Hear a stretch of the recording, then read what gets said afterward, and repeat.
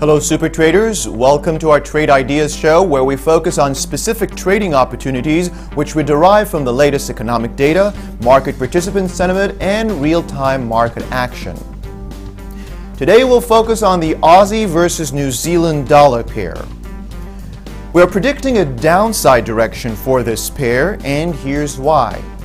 Both countries' central banks meetings present status quo with no major impact on its currencies. The pair has reached a midterm key support level of its uptrend.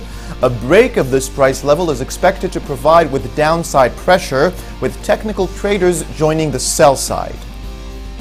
Based on the information we've gathered, the following is our trading plan.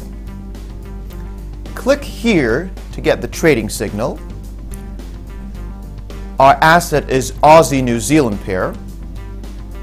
Our estimated entry rate is 1.08550 and 1.08500.